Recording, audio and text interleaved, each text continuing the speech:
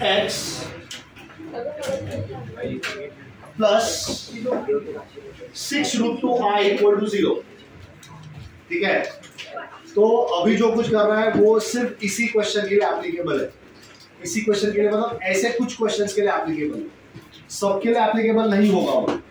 ठीक है, so what you can do is you can multiply x inside the bracket, you get x square minus 3√2x plus 2yx plus 6√2i equal to 0। From these two terms what is common? What is left? ठीक है ना। अब ये दो term में से बहुत ही ध्यान से देखो क्या कॉमन निकाल सकते हैं। सबको समझा क्या? सो 2i कॉमन निकाला। अच्छा, ये वाला टर्म नेगेटिव होने वाला है बराबर ना, क्योंकि माइनस ब्रैकेट के अंदर जाएगा तो माइनस साइन आएगा ना। ठीक है, तो ये माइनस हो गया, मतलब मैं माइनस 2i कॉमन निकाल, तो 2 गया, i गया, माइनस साइन भी गया, क्या बचा? तो 2 गया ना, तो 3 बच गया, √2 भी बच जाएगा, i भी चला गया, और ये प्लस साइन था, तुमने माइनस साइन कॉमन निकाला, माइनस साइन इक्वल टू 0। ठीक है, so you can have x minus 2i multiplied with x minus 3√2 equal to 0। So x minus 2i is 0 or x minus 3√2 is 0. So x comes out to be 2i or x comes out to be 3√2। यहाँ पे कर रहा है ये काम, मतलब bracket open करने वाला। लेकिन तुम बाकी का कोई क्वेश्चन देख लो, जैसे कि suppose if you take a look at which one you want except this question. First one. See, if you want, you can solve all the 4 questions here, but then at home you should go and practice the same question one more time. Suppose first question तुमने ले लिया, चलो बताओ first question क्या है? x square, then what? Minus in the bracket 2 plus i x minus in bracket 1 minus 7i 1 minus 7i equal to 0. So can the same logic work here? देखो तो same यहाँ पे काम कर सकता है।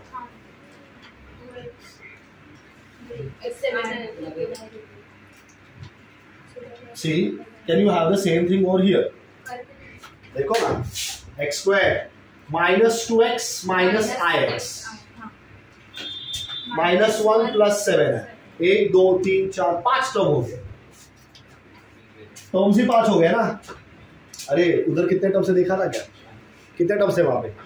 अरे गिनो ना, 1 2 3 4, तो 2 2 के पैर बन रहे हैं ना, 2 टर्म 5 पे कैसे बनाओगे? 2.5 समझा ना। ऐसे तुम्हारे देखो कॉमन निकालना है तो उतने ही टर्म्स होने चाहिए ना, 2 में से कॉमन निकाला, 2 में से कॉमन निकाला। ठीक है, तो यहाँ पे ये वाला लॉजिक नहीं बैठ सकता है। समझ में आ रहा है क्या बोल रहा हूँ? और गेटिंग, चलो तुमने बोला कि नहीं मैं फिर भी कॉमन निकालेगा, निकालो कॉमन। क्या, कहाँ से क्या कॉमन निकालोगे? ये x है, बताओ कैसे कॉमन निकालोगे? अगर कॉमन निकालने के लिए बैठ भी गया तो तीनों में से x कॉमन निकाल दिया, x कॉमन निकाला, कितना बचेगा? x बचेगा, -2 बचेगा और माइनस है। अब ऐसा तो कुछ नामो निशान नहीं है यहाँ पे, यही सेम ब्रैकेट वापस रिपीट होना चाहिए ना। यहाँ पे कैसे, कौन सा ब्रैकेट रिपीट हो रहा है? x माइनस रिपीट हो रहा है ना 2 बार, तभी तो कॉमन निकला, वो फैक्टराइजेशन हो गया ना। ये this was simple factorisation. Can the same thing be applied over here? Not applicable. समझ में आ रहा है? ठीक है, so now there are 2 different ways in which you can solve this question. एक है फॉर्मूला मेथड, ठीक है, एक है फॉर्मूला मेथड। लेकिन मैं, so if you take my suggestion, my opinion about the formula method, I do not like formula method. मेरे को पसंद नहीं फॉर्मूला। क्यों? क्योंकि बहुत काम करना पड़ता है। b² - 4ac निकालो, उसका रूट निकालो, फिर वो -b प्लस माइनस में डालो, डिवाइड बाय 2 एंड ऑल झमेला इज देयर। ठीक है, सो I personally feel that formula method is not a very great way of getting the answer, but it's the most convenient way, क्योंकि दिमाग नहीं लगाने का है। कंपेयर करो a का वैल्यू, b का वैल्यू, c का वैल्यू, फॉर्मूला भी है, लेके उठा के डाल दो फॉर्मूला में, आंसर मिल ही जाएगा कुछ ना कुछ आगे पीछे करके। समझा? So it is not a smart way of getting the answer. Factorization method, even though it is complicated, it shows the intelligence of the student कि हाँ बच्चे को सच में मैथ समझ में आता है, जिसको फैक्टराइजेशन समझ में आता है। ठीक है, सो इस क्वेश्चन को हम सॉल्व करेंगे फैक्टराइजेशन मेथड से। फॉर्मूला मेथड से भी करेंगे, तुम डिसाइड कर लेना तुमको कौन सा मेथड से सॉल्व करना है क्वेश्चन। लेकिन फैक्टराइजेशन मेथड में ना दिमाग लगाना पड़ता है, टर्म्स को देखना पड़ता है ध्यान से।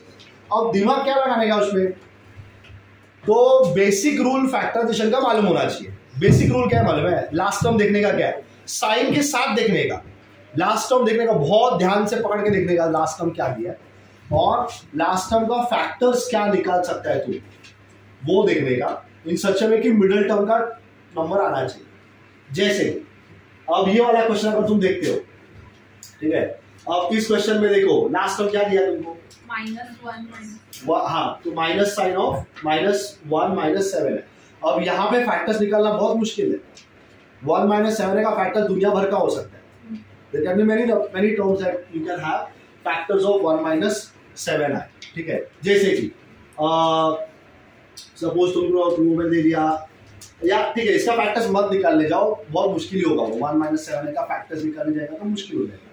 सो ऑन द कॉन्ट्ररी इस क्वेश्चन में तुमको फॉर्मूला मेथड यूज करना पड़ेगा, to make use of the formula method, ठीक है। लेकिन अगर तुम और एक क्वेश्चन देखोगे, जैसे कि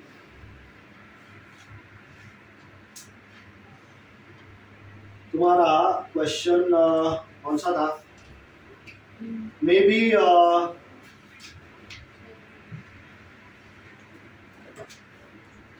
फोर्थ वाला क्वेश्चन, ठीक है, फोर्थ वाला क्वेश्चन 2 + I एंड 2 × 1 - I, ठीक है।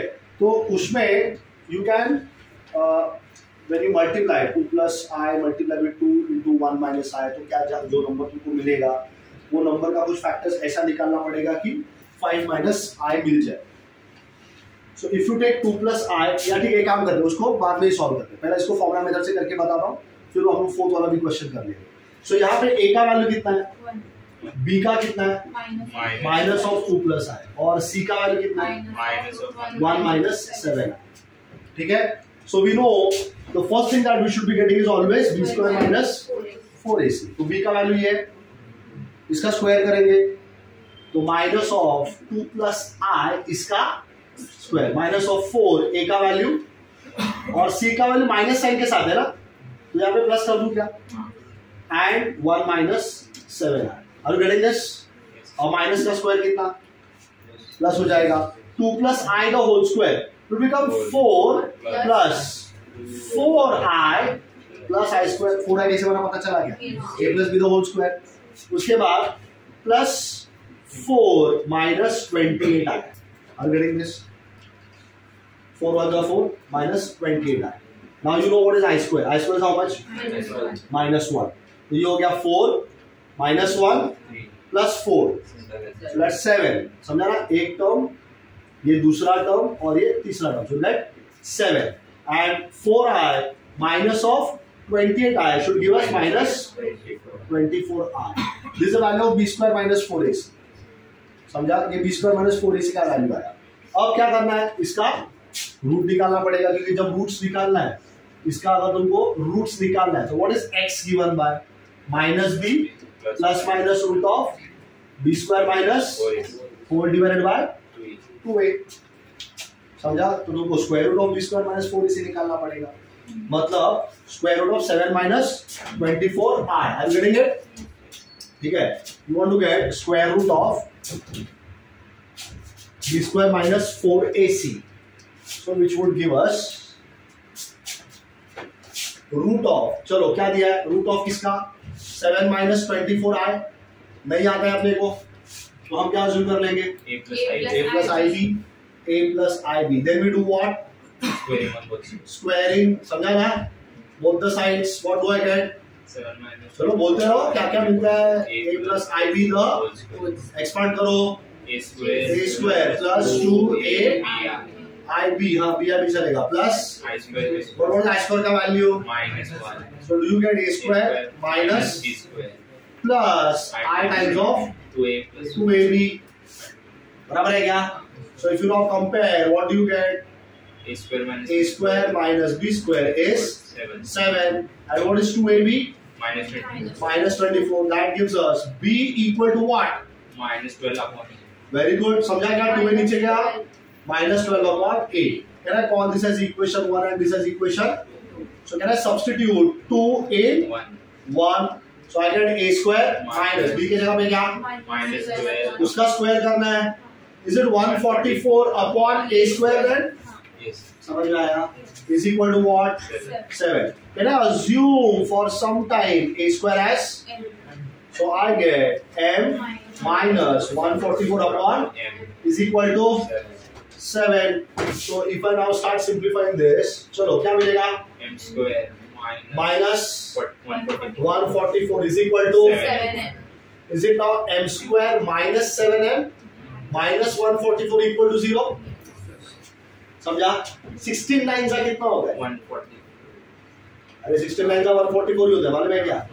और 16 minus 9 करोगे तो 7 भी आता है ना? अरे आता है क्या ये? Yes. टेबल्स ठीक है. So 144 का फैक्टर्स क्या लिखूं मैं? Minus. Very good. -16 into +9. Are you getting this people? Yes, sir. -16 and +9. समझा ना?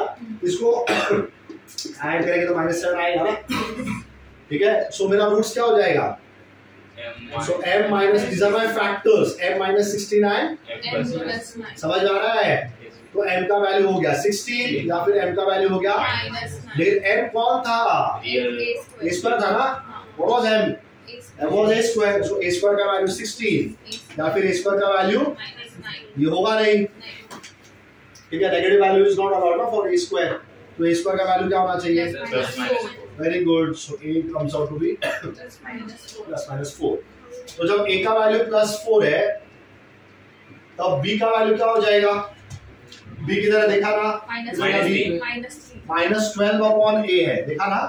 b का value -12 upon a, so b is -12 upon a. So that gives me -12 upon a is 4, so that comes -3. और जब a का value -4 हो जाएगा तो b का वैल्यू -12 upon -4 that is +3. इसका मतलब है what are the roots of 7 minus 24r? 4 minus क्या रूट्स आएगा? Minus. a का वैल्यू कितना? 4 minus 3r 4 minus 3r and -4 plus 3r. सब कुछ समझा? Yes. तो अभी ना ये इसका आंसर आया है, इसका. Are you getting this? इसका आंसर आया है. ठीक है. अब x निकालने के लिए क्या करना पड़ेगा? सो एक बार 4 minus 3i लेंगे, एक बार -4 plus 3i लेंगे. ठीक है. अभी बस जगह नहीं है, करेंगे हम. ठीक है. तो x का वैल्यू अगर फाइंड करना है तो minus of b, so minus minus plus हो जाएगा. 2 plus i प्लस रूट में ये वाला आंसर. ठीक है. और जब माइनस डालेंगे फिर से ये वाला आंसर. समझा ना? तो 4 आंसर निकलने चाहिए. x के 4 वैल्यू निकलेंगे, इससे 4 होने नहीं चाहिए. But then will figure out next part of the question. यहां तक समझ में आया क्या? अरे यहां तक समझा?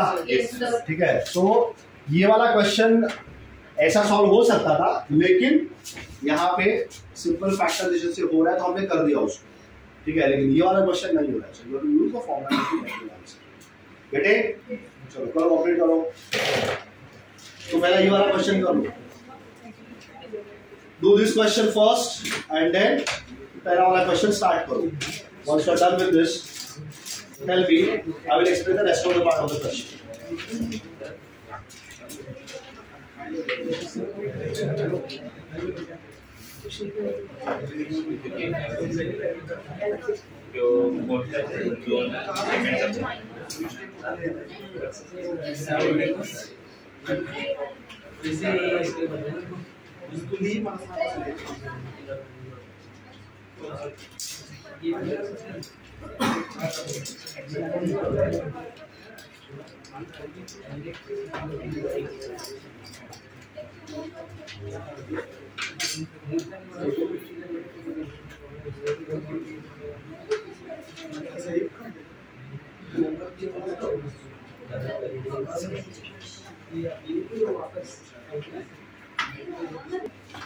Should start their?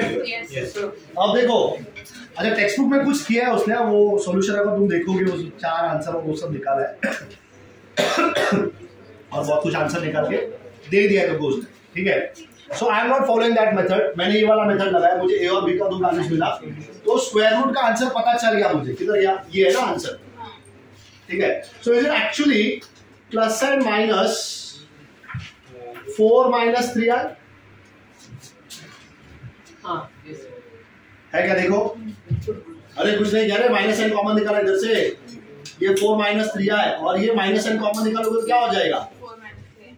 So plus minus 4 - 3i हो गया ना। So root of 7 - 24i is this value, ठीक है। तो अब हमको अगर ये x का वैल्यू निकालना है, if I want to get the value of x, if I want to get the value of x, ठीक है, x का वैल्यू चाहिए, तो रूट के जगह पे ये वाला वैल्यू डालना है। अब कौन सा वैल्यू डालना है वो भी आप अंडरस्टैंड करो, है तो दोनों ही आंसर, दोनों आंसर करेक्ट है उसके। Root of 7 - 24i is either of 4 - 3i और it is minus of 4 - 3i। तो ये जो प्लस माइनस का साइन तुम यहाँ पे देख रहे हैं, प्लस माइनस का साइन, वो यही वाला प्लस माइनस है, ये वाला प्लस माइनस। तो ऐसा नहीं करेंगे कि एक बार प्लस वाला वैल्यू डाल के यहाँ पे प्लस लेंगे, एक बार माइनस वाला वैल्यू डाल के यहाँ पे फिर से प्लस लेंगे, फिर एक बार वापस प्लस वाला वैल्यू डाल के माइनस साइन लेंगे, फिर माइनस वाला साइन डाल के माइनस साइन, ऐसे नहीं करेंगे। तो ये जो प्लस माइनस का साइन तुमको यहाँ पे दिख रहा है, it is this plus minus only, ठीक है। अब फॉर्मूला कैसे डिराइव किया था हम उसमें नहीं जाने वाले, ठीक है। How did we evaluate the value of this root x equal to -b plus minus and so on. तो ये जो प्लस माइनस का साइन तुमने यहाँ पे लिखा हुआ है, रूट ऑफ b² - 4ac, ये एक्चुअली कहां से आता है? जो तुम्हारा कंप्लीटिंग स्क्वायर मेथड है, something square is equal to कुछ आंसर आता है, ठीक है, वो आंसर ये रहता है, b² - 4ac रहता है। तो जब तुम यहां से स्क्वायर हटा देगा तो उस तरफ प्लस माइनस साइन डालेगा ना, समझा कि नहीं? यू पुट प्लस माइनस है, वही प्लस माइनस ये स्क्वायर रूट लेके आ रहा है। तो यहाँ पे ये जो प्लस माइनस का साइन डालेंगे, ये प्लस माइनस और ये प्लस माइनस एक ही है। अब getting what I am trying to tell you, plus का आंसर डाल के प्लस के साथ, माइनस के साथ, फिर माइनस का वैल्यू डाल के प्लस के साथ, माइनस के साथ, ऐसे सॉल्व नहीं करेंगे। सो x is going to be minus of b का वैल्यू क्या था? माइनस ऑफ 2 + i, तो ये बच जाएगा प्लस 2 + i, समझा? फिर plus minus root of b² - 4ac, so root of b² - 4ac has come this answer, right? ये प्लस माइनस ही ये वाला प्लस माइनस था, so I write here plus and minus 4 - 4 divided by 2 times of what's the value of a? 1. So you simplify for 2 different values of x. One is 2 + i plus 4 - 3i upon 2, और दूसरा हो जाएगा 2 + i minus 4i plus 3i हो जाएगा, समझा क्या? Divided by 2. So x would come 2 + 4, that's 6, minus 2i divided by 2. So x comes out to be 3 - i, और यहाँ पे x का वैल्यू हो जाएगा 2 - 4 which is -2, i plus 3i, that's 4i divided by 2. So x comes out to be -1 plus 2i. So these are the 2 different values of x. लंबा है ना question? कुछ क्वेश्चंस को हम डायरेक्ट सॉल्व कर सकते हैं फैक्टराइजेशन से। कौन से क्वेश्चन से मैं बता रहा हूँ, ठीक है। तो पहला इसको जो बचा हुआ पार्ट है वो कर लो, and then will take one more question. एक सॉल्व एग्जांपल जो वो भी सिखा देता हूँ, ठीक है। Will take that solve example. तो सॉल्व एग्जांपल उससे ये मेथड से करके दिखाया है, ये जो लंबा चौड़ा मेथड है ना उससे करके दिखाया है। लेकिन सॉल्व एग्जांपल को थोड़ा आसान तरीके से भी कर सकते हो, लेकिन मैं फिर से बोल रहा हूँ, ये पहचानने के लिए आना चाहिए कहाँ पे हो सकता है, कहाँ पे नहीं हो सकता। तो नंबर्स देखने के बाद you should be able to जज कि ये दो नंबर्स को मल्टीप्लाई करूंगा तो लास्ट टाइम आ रहा है कि नहीं आ रहा है। So that I will teach first to complete this question. कहाँ से कॉपी करना है पता है ना? अभी सिर्फ यहाँ से आगे कॉपी करना है, ठीक है। वहां तक तुमने करके रखा था। So we'll take one more question after this. So what about all this part? Can I erase everything from here? Copy ठीक से किया ना तुम लोगों ने? ये पहला पार्ट था, फिर ये दूसरा पार्ट है, किया ना? यहाँ से कॉपी ऐसे ऐसे ऐसे, ये सब मिक्स कर दिया? नहीं, कॉपी कर रहे हैं? हो गया? चलो then I should erase all this things. So I'll take one solved example.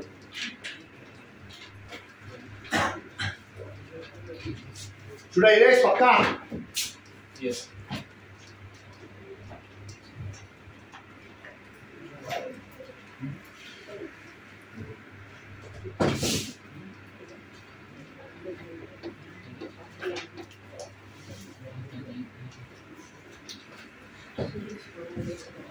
Chalo. So look at the solved example that we have. Example 2. Example 2. Yes, yes. Solved example 2. Question क्या दिया है? X square minus of 2 root 3 plus 3i plus 6 root 3i equal to 0. तो यहाँ पे भी मुझे लगता है अगर तुमने ब्रैकेट ओपन कर दिया तो डायरेक्ट आंसर मिल जाएगा. If you open the bracket. Yes. ठीक है. So what will you get? X square minus 2 root 3i Plus 3. not plus minus 3i बराबर plus 6 root 3i equal to 0. So what's common from the first two terms? X ना? पहले दो term में से क्या होता है? X नहीं, सॉरी यहाँ पे मेरा X मिस हो गया. मैंने X लिखा नहीं वहाँ पे, है ना वहाँ पे X? I ब्रैकेट के अंदर है 3i into X. This is how you have it. हाँ. So कि I had checking. हाँ. So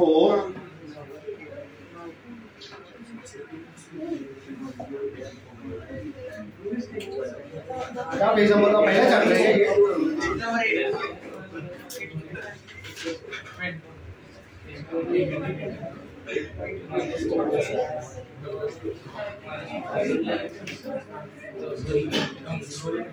हाँ. Question. Okay. So I was inside the bracket or multiply by X. So you get 2 root 3 X minus 3i X. So what is common, people, from the first two terms? पहले दो term में से X common है, क्या बच गया? X minus 2 root 3.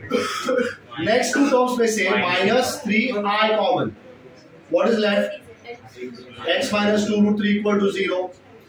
So it simply becomes X minus 3i, X minus 2 root 3 equal to 0, and you can simply get the answer. ठीक है? तो solved example ये मेथड से करने का जरूरत नहीं है. So let me check whether we have one more question.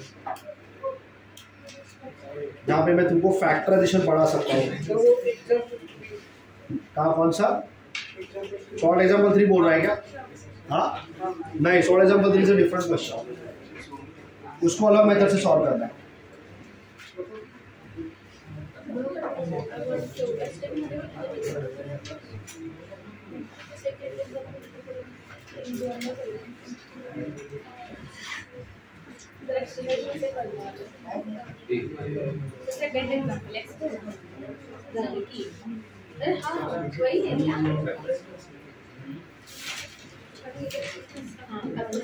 ठीक है, चलो. सो देर सवेर कहीं ना कहीं मिल ही जाएगा वैसा क्वेश्चन जहाँ पे तुमको फैक्टराइजेशन करके सॉल्व करना है.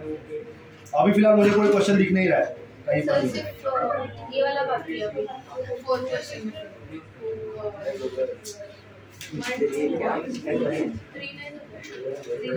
चलो, let's do next question then. Third question. कहाँ से? अरे वो निकालो ना अभी. दैट यू कैन डू ना. सो I want you to start with the third question. Fourth का थर्ड. अरे फोर्थ का third. Deshmukh. People, can you start solving question number 4 का third? Very good. So let me see how much you can do. Quietly, please.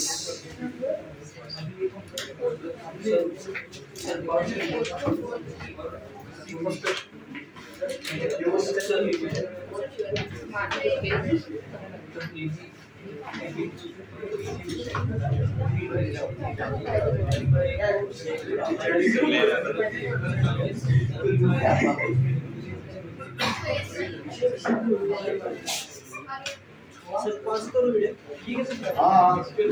नहीं है ना, दोनों solve कर रहे हो ना, बोलो पॉज करो। तो मुझे कुछ ऐसा लिंक के साथ बताना पड़ेगा ना, वरना लोगों को समझ में नहीं आएगा क्या चल रहा है। ठीक है, हाँ नहीं देखता है, ठीक है चलो, तो फिर कोई प्रॉब्लम नहीं है। So observe carefully. So most of you have got this term, root of minus 48 minus 49. So is it okay to write like this? Root of minus 49 plus 1 minus 49. चलेगा चलेगा तो minus 49 plus 1 minus 49. Which can I write like this? 7i the whole square. क्या आएगा 7i the whole square? 49 minus 49. Minus 49 आएगा क्या? 7 का square 49, i का i square is minus 1. So I get 7i the whole square. Then I have plus 1. I square. बराबर minus i square. बराबर ना? इसको हम लोग माइनस i square लिख सकते हैं कि नहीं? I can write this term as minus of i square. Minus 49.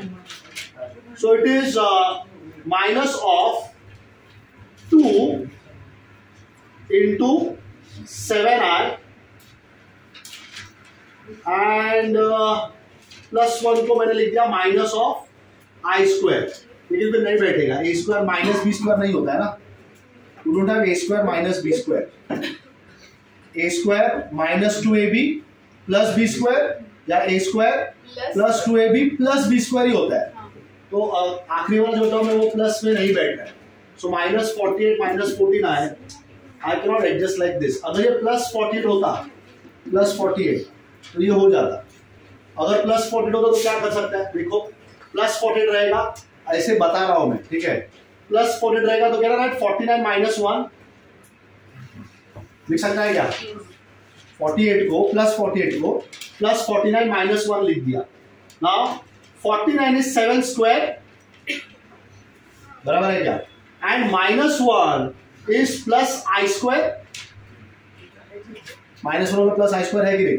And you have minus 49 which is minus of 2 into 7 into I. Is it still minus 49? Yes. अब देखो तो ये does it not look like a square minus 2ab plus b square? That should give me 7 minus I the whole square. लेकिन ये तब काम कर रहा है जब यहाँ पे क्या नंबर रहेगा? प्लस 48 माइनस 48 के लिए काम नहीं कर रहा। 1 minus 7 आया है, ठीक है? So 1 minus 7 आया। So you had minus 48 minus 49 और ये रूट के अंदर है, ठीक है? So कोई लॉजिक यहाँ पे भी लग सकता है क्या ऐसा वाला? तो this was a very good technique. यहाँ देखा ना, बहुत कम टाइम में सॉल्व हो गया ये। But then this you need to identify, identification is a problem हो रही है, कभी कभी नहीं समझ में आता है, तो तुमको you have to rely on the usual way of getting the answer. And what is the usual way? Square root of the number is equal to what? a plus ib, and then do squaring and then simplification and stuff like that and get your answer। समझ में आया क्या? ठीक है। So can you think on this one? इसको कर सकता है क्या? Any method that we can apply over here? Minus 48 को हम लोग एक ही तरह से लिख सकता है, minus 49 and plus 1, तो minus 48 आएगा। Minus 49 becomes what? Minus 49 and plus 1 minus 14i. So minus 49 becomes 7i the whole square. This becomes minus I square because I square is minus 1. So minus I square and minus 49 नहीं हो रहा ना, adjust नहीं होगा। So I cannot use a square minus b square and plus 2ab। क्या answer था? वैसे root क्या आया तुमको? इसका रूट क्या मिला? Plus minus 1 minus 7. Plus minus 1 minus 7i। ठीक है, तो अगर मैंने 1 को कुछ किया ही नहीं, ऐसा ही छोड़ दिया, लेट्स नॉट चेंज 1 को चेंज नहीं करेंगे। हाँ, सी you can still get answer, yes very good. 1 को चेंज नहीं किया। अच्छा, -49 को क्या लिख सकते हैं? -2 इंटू 7i इंटू 1 लिख सकता है क्या? ये देखा ना कितना जल्दी सॉल्व हो रहा है। Are you getting this? What does it look like now? 1 को 1 स्क्वायर लिख दिया मैंने, a square plus b square minus 2ab. Answer should be what? a minus b. और does not matter अभी a minus b किसको रख रहे हैं? तो a 7i रख सकता है और b 1 रख सकता है। लेकिन जनरली हम लोग जब कॉम्प्लेक्स नंबर लिखेंगे, how do we write the complex number? Real part first and then the imaginary part. So this should be written as what? 1 minus 7i, the whole square. Are you getting this? So very smart way of getting the answer. But this is applicable only for some particular questions, not for all of them. सब जगह पे नहीं बैठेगा ये, समझ में आ रहा है? सारे क्वेश्चंस में नहीं बैठेगा, उधर तुमको सिंप्लीफाई करके ही आंसर निकालना पड़ेगा। गेटिंग? कर लो, चलो देखो।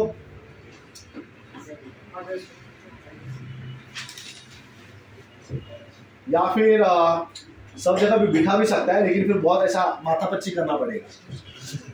ठीक है, हाँ, everywhere you can have this term, but as I said, lot of efforts will be needed to get the answer.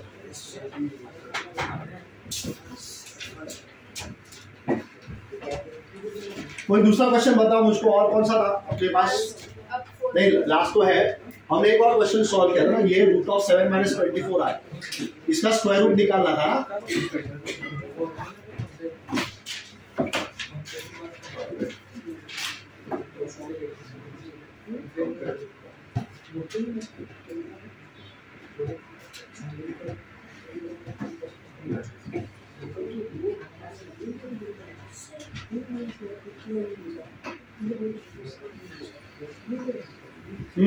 कर तो सकता है, लेकिन जैसे मैंने बताया, it will take too much time. तुम लोग वॉइस नहीं है क्या? साइलेंस ऐसे है ना, चालू किया। हाँ, so our question is, someone tell me the question quickly, चलो। In bracket 2 plus I 2 plus I x square minus 5 minus I x plus 2 into 1 minus I. 1 minus I equal to 0. So what I usually do ना, इधर minus sign दिख रहा है क्या, तो मैं इसको प्लस कर देता हूँ। ठीक है, अब हर बार जबरदस्ती नहीं करना है, लेकिन ब्रैकेट के बाहर बैठा है ना माइनस, अंदर भेज दोगे थोड़ा इजी हो जाएगा। मतलब मैं इसको ऐसा लिखूं क्या, 2 plus I x square plus I minus 5x plus 2 into 1 minus I equal to 0. समझा? ठीक है, now let's compare this with ax square plus bx plus c equal to 0. तो कंपेयर करेंगे ax square plus bx plus c equal to 0 के साथ, तो a का value क्या आएगा, b का वैल्यू क्या आएगा, और c का वैल्यू 2 into 1 minus I. ठीक है, अगेन हम चलेगा, जिनका नहीं हुआ है ध्यान दो अभी। ठीक है, जिनका क्वेश्चन अभी हुआ नहीं है, just pay attention. So I want to find roots, x निकाल रहा हूं मैं। सो मुझे पता है x का फॉर्मूला क्या होता है, -b plus minus root of b square minus 4ac upon 2a। तो I will have to get this term ना, b square minus 4ac under root. तो पहला हम b स्क्वायर माइनस 4ac निकाल लेते हैं, b स्क्वायर माइनस 4ac। अब बहुत आराम से ध्यान से सॉल्व कर देगा। b का वैल्यू क्या था, i माइनस 5, ये है ना। ठीक है, अब उसको माइनस साइन के साथ 5 माइनस आई करके भी लिख सकते हो तुम, कोई प्रॉब्लम नहीं है। अगर तुमने जो दिया है वही लिख दिया, तो b का वैल्यू क्या होगा पता है ना, minus of 5 minus I, minus of 5 minus आई। और इसका हम लोग क्या करेंगे, स्क्वायर। तो जब स्क्वायर करेंगे तो माइनस का स्क्वायर प्लस हो जाएगा, और 5 minus I the whole square, a minus b the whole square. ठीक है, but end of the day you are going to get the same answer, क्योंकि a minus b whole square and b minus a the whole square, same he answer आता है। तो अब मेरे पास है i minus 5 the whole square minus 4a, a का value कितना है अपने पास, 2 plus i। into c which is 2 into 1 minus I. ठीक है? So it is a minus b the whole square, I square minus 2i into 5 plus 5 square minus 4 into 2 is minus 8 bracket 2 plus i को 1 minus i के साथ multiply करना है, तो 2 multiply हो जाएगा 1 के साथ, 2 मल्टीप्लाई हो जाएगा माइनस i के साथ, i मल्टीप्लाई हो जाएगा 1 के साथ, plus i into minus i square. समझा? Let's not make haste at any given point of time. आराम से आगे बढ़ते रहेंगे. i स्क्वायर का वैल्यू कितना होता है? 2 इंटू i इंटू 5 का स्क्वायर. अब देखो ध्यान से, i स्क्वायर का वैल्यू कितना होने वाला है? माइनस ऑफ माइनस 1 कितना बन जाएगा? प्लस 1 एंड प्लस 2 कितना बन जाएगा? तो ये दोनों ने मिलकर कितना आंसर दिया आपने को? बाहर कौन बैठा है? माइनस 8 इंटू 3 कितना हो जाएगा? समझ में आया? What is minus 2i and plus i? Minus i बाहर कौन बैठा है? सो प्लस 8i हो जाएगा ना. समझ में आया ये भी? ठीक है. So you have to take care of the science and the terms also. अब मेरे पास देखो टर्म्स कौन कौन से? प्लस 25, माइनस 1, माइनस 24 गया ना सब. माइनस 1 माइनस 24 हो गया, minus 25 plus 25 0, minus 10i plus 8i minus 2i. ये b स्क्वायर माइनस 4 इसी का आंसर आया. समझा? देखिए अब इसका रूट निकालेंगे. So root of b square minus 4 is that is root of minus 2i. ठीक है. अब पता नहीं क्या आंसर है, तो हम आंसर क्या ले लेंगे? a plus i b. अब कर देंगे स्क्वायरिंग. स्क्वायरिंग करेंगे, रूट का स्क्वायर क्या होगा? सिर्फ माइनस 2i. यहाँ पे अब तो क्या मतलब जमाने से करते आ रहे हैं ना, a plus i b the whole square. पता है ना क्या आंसर आने वाला है? a square minus b square plus 2ab i है कि नहीं? a plus i b the whole square का ये आंसर आता है. अब कंपेयर करेंगे तो देखो ये रियल पार्ट है, यहाँ पे रियल पार्ट है ही नहीं ना, 0 लगा दो. इसका मतलब है a square minus b square का वैल्यू क्या हो गया? 0. Does it mean that a square will become equal to b square? समझा? और दूसरा term 2ab is equal to minus 2. Are getting people? मतलब a इंटू b का वैल्यू माइनस 1 हो जाएगा ना, मतलब b का वैल्यू हो जाएगा माइनस 1 अपॉन a. तो वहां पे डाल देंगे b के जगह पे. सो अपने को मिलेगा क्या? a स्क्वायर, ये इक्वेशन 1 है, पता है ना? This equation 1 and this equation 2. सो हम सब्स्टिट्यूटिंग 2 इन 1.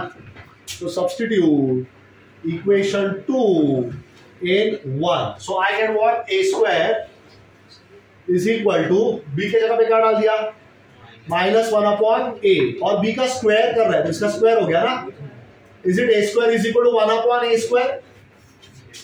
थोड़ा देर के लिए a स्क्वायर का नाम क्या रख दो? Let us say for some time I call a square as m. तो मुझे m is equal to 1 upon m मिल जाएगा. मतलब m square is equal to 1 मिल जाएगा. मतलब m is equal two plus and minus 1 मिलेगा.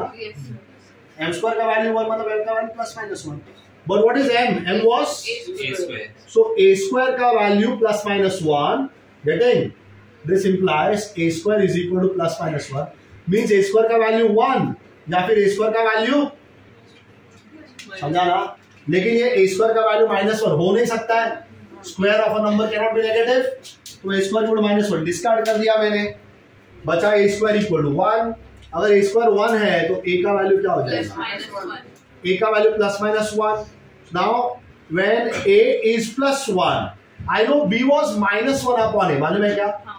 b का value minus 1 upon a था. सो I get minus of 1 upon a का value 1. So answer comes minus 1. So when a is 1 b is minus 1. उसी तरह जब a का value minus 1 हो जाएगा सो b का value minus 1 upon a is minus 1. Answer is 1. So I be getting what here? Root of b square minus 4 which was root of minus 2a, right? 2i.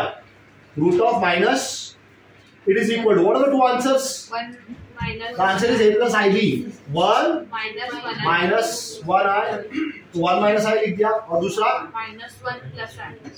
so can I say this actually plus minus 1 minus i? समझा?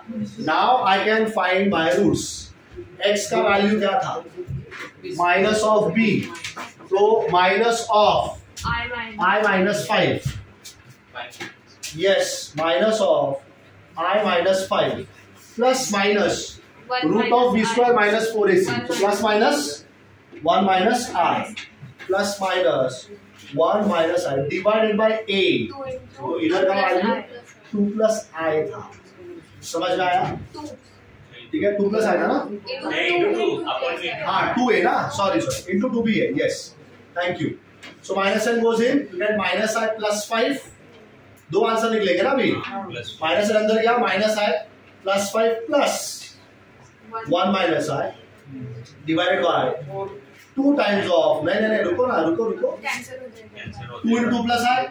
दूसरा value क्या हो जाएगा? और x is minus I plus 5 minus 1 and plus I. अरे समझा क्या ये?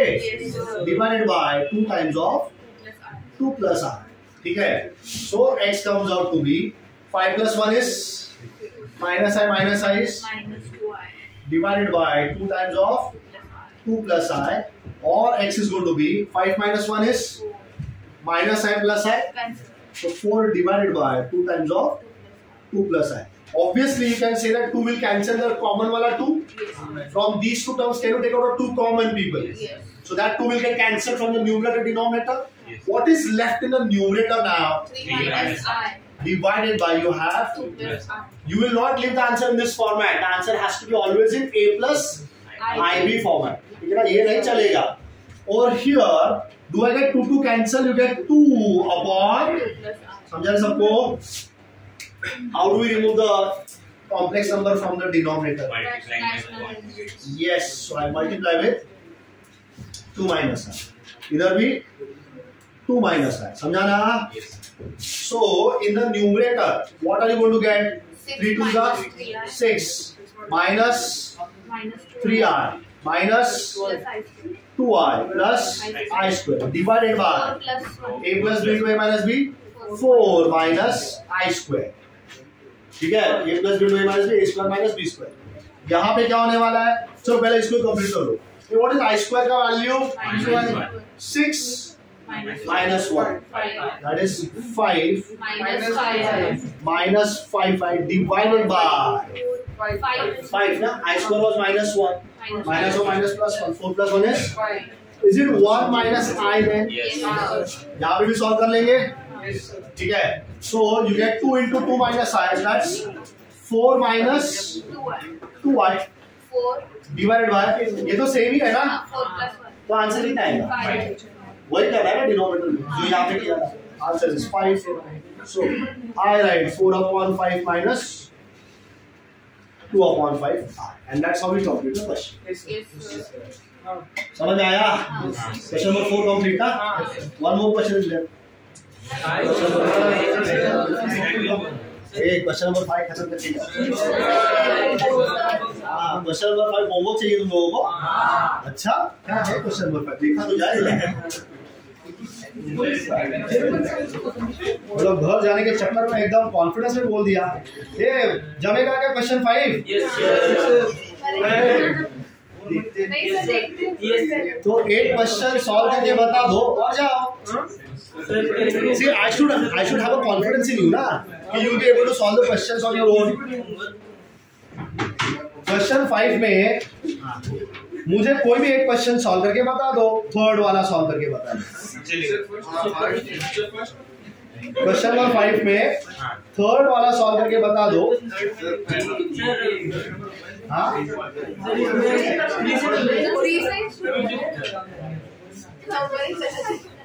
कौन सा नहीं 1 2 3 है उसमें. क्या नहीं है? क्वेश्चन 5 देखो ना, मेरे पास भी वही पीडीएफ है. हाँ ठीक है ना, चलेगा. मेरे पास 1 2 3 है, देखो. क्या तुम्हारा पहला क्वेश्चन क्या है? x cube minus x square plus x plus 46 if x is equal to 2 plus 3i. That is your first question. फिर बाद में सेकंड क्वेश्चन, फिर उसके बाद थर्ड क्वेश्चन.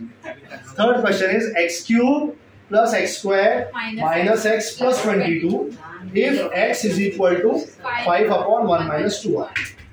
चलो एक करके बता दो.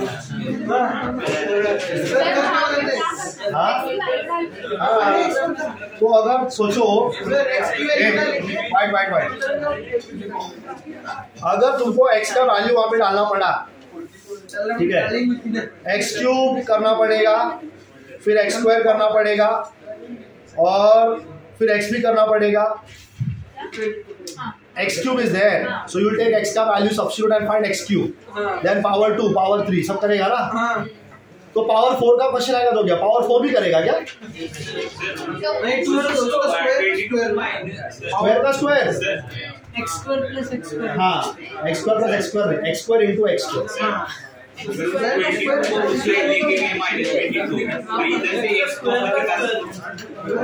कौन सा 22? Silence everyone. सो पीपल चुप बैठो सब लोग. जितना ज्यादा तुम टाइम वेस्ट करेगा उतना ज्यादा देर से जाएगा. सुन लो, कौन सा क्वेश्चन करके आएगा? अरे तो मैं रूम में मैं बता रहा हूँ, तू नहीं, बहुत मुश्किल है. सुन के जाना, सुन के जा क्वेश्चन कैसे सॉल्व करना है. घर जाके किधर, तेरा घर पे कौन कौन है? तुम कहाँ पे रहते हो? घर पे रहते हो कि हॉस्टल में रहते हो? हाँ घर पे रहते हो. कौन कौन है घर पे? और दादी है. हाँ तो अभी घर जाके खाना वाना खाओगे और क्या लंबा लेट ना सो जाओगे? नहीं ना, पढ़ाई करोगे ना. इधर क्या अलग कर रहे हैं हम लोग? इधर भी वही कर रहे हैं, है ना.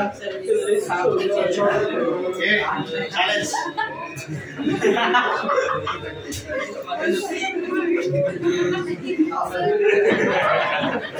See, keep doing this. I don't matter. ठीक है, it doesn't matter to me. You will waste 5 minutes after this. और 5 मिनट करता रहेगा. मैं 3:30 को स्टार्ट करूंगा. तुम 10 मिनट करता रहेगा, मैं 3:35 को स्टार्ट कर दूंगा. तो अब तुम डिसाइड करोगे हाँ करके बैठना है, सुन लेना है फटाफट क्या करना है. हाँ so people listen everybody.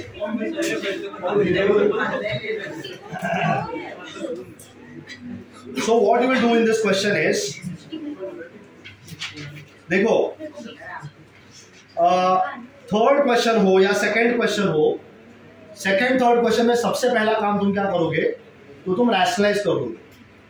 ठीक है, सेकंड थर्ड क्वेश्चन समझ में आया? हाँ देख, x का वैल्यू 25 अपॉन 3 माइनस 4i दिया, उसको रैशनलाइज करो.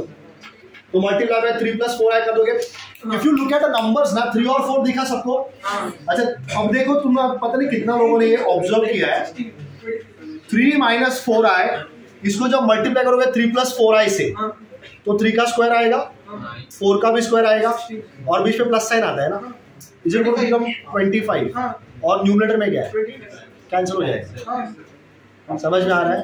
तो रैशनलाइज करना बहुत सही स्टेप है यहाँ. अब रैशनलाइज करने के बाद तुम्हारा क्वेश्चन x या जो भी टर्म है तुम्हारा x इक्वल टू में कन्वर्ट हो जाएगा. ठीक है, तो मैं क्या कर रहा हूँ ना, मैं सिर्फ फोर्थ तुमको एक्सप्लेन करके बता रहा हूँ, फोर्थ वाला क्वेश्चन.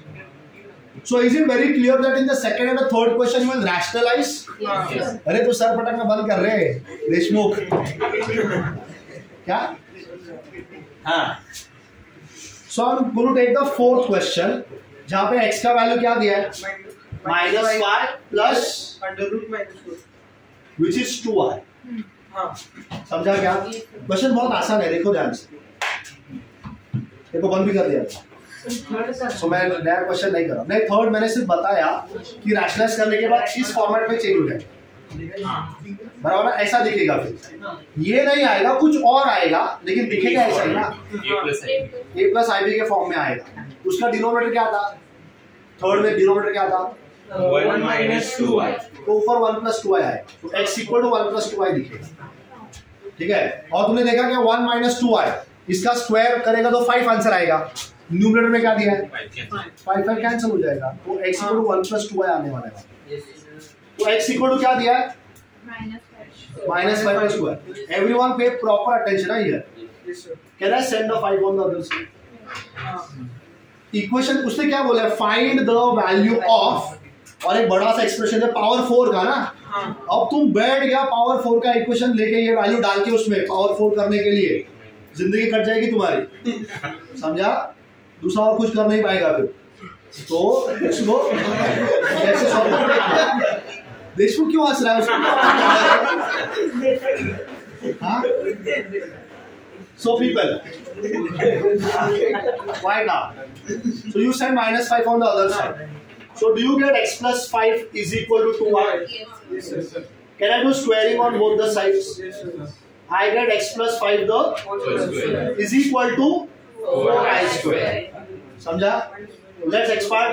ये Atharva x² plus 10x plus 25 is equal to समझा?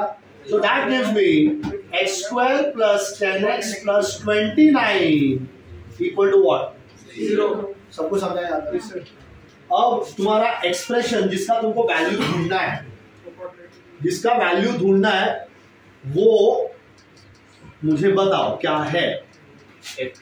x raised to what? 4 Plus 9x cube 9x cube plus 35x square very good minus x plus 4. समझा क्या? मुझे इसका वैल्यू ढूंढना है। ठीक है, अब ध्यान से देखो मैं क्या कर रहा हूँ। ये एक्सप्रेशन मिला ना, इसका आंसर कितना है? 0। इसका आंसर 0 है। इसका ढूंढना है, इसका आंसर ढूंढना है मुझको, और इसका आंसर मुझे पता है, आंसर 0 है। इसको पकड़ के इससे डिवाइड करो, पॉलिनोमियल डिवीजन। ये टर्म दिख रहा है? Let's divide this, divide by this term x² plus 10x plus 29 equal to 0 मत लिख देना वहां पे, समझा? इससे डिवाइड करने वाला। समझ में आ रहा है क्या? चलो डिवीजन कैसे करना है? पहला टर्म क्या है? डिसेंडिंग ऑर्डर में है क्या सारे टर्म्स? पहला तो यही चेक किया करो। अथर हो ना तू भी, ध्यान दे इधर। डिसेंडिंग ऑर्डर पहला ये चेक करो। डिसेंडिंग ऑर्डर इधर भी चेक करने का, सारे टर्म डिसेंडिंग ऑर्डर में होने चाहिए। अगर कोई टर्म मिसिंग है तो 0 करके लिखने का उसको। जैसे सपोज यहाँ पे x³ नहीं होता तो मैं 0x³ लिख देता। तो पहला टर्म कौन सा है? पहला टर्म कौन सा है? इनको ही डिवाइड करो। x² आया तो x² यहाँ पे लिख देगा, इसको पकड़ के सबके साथ मल्टीप्लाई करना। x² into x² x² into 10x x² into 29। समझ में आया? ठीक है, अब सब स्टार्ट करेंगे ना तो सारे टर्म्स का साइन चेंज हो जाएगा। ये प्लस था तो बन जाएगा, ये भी प्लस था बन जाएगा माइनस। समझ में आया? x⁴ minus x⁴ cancel, 9x³ minus 10x³ 35 minus 29। समझा गए? बाकी जो दो टर्म्स बचे उनको नीचे उतार दो, -x plus 4। What's the term now here? -x³। इधर क्या है? डिवाइड करो, यहाँ पे -x लिख देंगे। समझा? अब ये पकड़ के -x मल्टीप्लाई कर दो इसके साथ, -x³ -10x² सबको समझा? अब तुम सब्सट्रैक्ट करने वाले हो तो science are going to change. ये बन जाएगा, ये भी बन जाएगा, ये भी बन जाएगा। -x³ and plus x³ plus 6x² and plus 10x² and then -x and plus 29x। So plus 28x plus 29 है ना ये, और ये -x है ना, समझा? सब्सट्रैक्शन होगा। So plus 28x। अब बचा +4, उसको भी नीचे उतार दो। 16x² x², so I get plus 16। समझ में आया? So I'll be getting here 16x², 16 into plus 10 plus 160x, 16 to 29 ये मल्टीप्लाई करना पड़ेगा तुमको। 60 टाइम्स 144, ठीक है, 144 कैरी का 14, 32 और कैरी का 14, 46, 464, ठीक है। सब्सट्रैक्ट होगा ना अभी वापस, ये माइनस, ये भी माइनस, ये भी माइनस, ये दोनों कैंसिल। 160 में से 28 चला गया, सपोज 30 चला गया तो 130 बचेगा, और दो 132x, समझा गया सबको? और माइनस 464 में से 4 गया तो माइनस 460। Getting everyone? ठीक है। सो I will be now getting 132 5 जा करेगा तो आता है क्या 460? नहीं आएगा ना। 5 2 10, 0 कैरी 1, 15 6 नहीं आएगा ना। 15 कैरी 1, 660 आता है, 460 नहीं आता। ठीक है, चलो तो जो भी है उतना छोड़ देंगे। तो अभी तुमने ऑब्जर्व किया क्या, इस एक्सप्रेशन को इससे डिवाइड किया तो ये तुम्हारा कोशिएंट है। Do you know it is what is a quotient? Do you know that this is called as the divisor? ये डिवाइड कर रहा है ना, ये जो चीज है इसको हम लोग बोलते हैं dividend. Do you know that?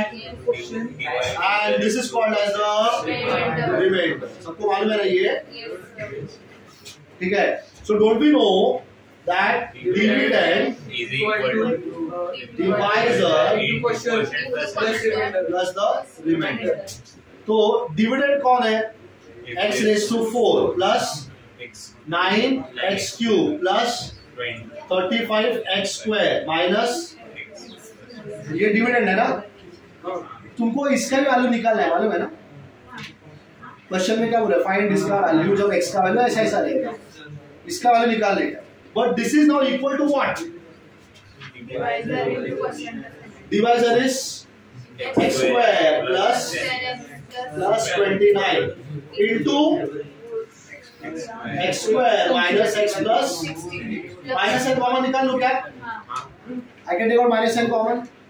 132 और 460 है, 132 and 460 2 का टेबल में 2 6 and 6 बराबर, and then 2 2 and 3 and 0 बराबर। फिर वापस 2 के टेबल में 33, 2 के टेबल में 1 1 5, 3 के टेबल में 5 plus 1 6 3 के टेबल में नहीं जाएगा। 33 and 115 नहीं जाएगा ना, और आगे 11 के टेबल में भी नहीं जाता है, तो यहीं पे जाएगा, इसके आगे हो नहीं सकता कुछ। सो 4 कॉमन निकाल सकता है क्या? -4 कॉमन निकाल सकता है क्या? ये समझ में आ रहा है? -4 कॉमन निकाला तो बचा कितना? 33 plus 33x 33x plus 115 People are getting all this stuff. Yes, sir. ये जो एक्सप्रेशन है जिसका आंसर मुझे निकालना है, this is actually this multiplied with this minus ये, समझा जाता? इसका वैल्यू, जब x का वैल्यू कितना दिया है -5 प्लस 2y, तब इसका वैल्यू निकालना है ना। लेकिन जब x का वैल्यू -5 प्लस 2y था तो x square plus 10x plus 29 कितना मिला? 0। समझा? तो ये आंसर कितना है? मल्टीप्लाइड विद इसके साथ 0, तो ये पूरा टर्म निकल जाएगा। सो 0 into x square minus x plus 16 -4 into 33x plus 115, तो ये पूरा टर्म तो चला ही गया। और ये कब पता है ना, ये 0 कब हुआ? जब x का वैल्यू कितना है? मतलब तुमने x का वैल्यू -5 प्लस 2y डाला हुआ है, मालूम है ना। So you have now -4 into 33x plus 115, where x is how much? X how much? -5 plus 2y. So I can write -4 multiplied with 33 into x के जगह पे क्या डाल रहा है? -5 plus 2y plus 115. So you get -4 into 33 into -5. So that's -165. -165 plus 66 plus 115. -165 plus 115 कितना बचा? -50 बचा क्या? 5 minus 5 0, 6 में से 1 गया 5, -50. So -4 into -50 plus 66R. So again can I take out 2 common? 2 common निकाल सकता है कि नहीं? 2 common निकाला, क्या मिलेगा? I माइनस को अंदर भी भेज सकता है. So I get 8 into 2 common निकाला तो 25 minus 33R. This is the answer for x raised to 4 and so on. समझाएगा question? Just check the answer. कर सकता है 8 को अंदर मल्टीप्लाई कर सकते हैं. What's the answer? 8 into 25, that's 200. 200 minus 264. Is the question understood? Yes. तो समझा मैं क्या बोल रहा हूँ? x का पावर 4 बोला ना वहाँ पे, तो x का वैल्यू डाल के पावर 4 करने बैठ जाएगा तो बहुत टाइम जाएगा. इनफैक्ट तुम्हें x का स्क्वायर करके जो आंसर निकला उसका पावर 4 करोगे तो भी टाइम ही जाएगा, क्योंकि क्यूब का भी तो टर्म है ना, वो भी निकालना पड़ेगा. तो it will cost us too much of the time to get your answer. So such kind of questions how will you solve? You will solve this way. तो पहला जो भी x का वैल्यू दिया है वो लेके क्वाड्रेटिक निकालो, उस क्वाड्रेटिक को पकड़ के तुम्हारे एक्सप्रेशन को उस क्वाड्रेटिक से डिवाइड कर दो, फैक्टर्स के फॉर्म में लिख दो, एंड देन x का वैल्यू जो तुमको दिया वो डाल. समझा? So you can take a picture of this और तुम्हारे ग्रुप में शेयर कर देना.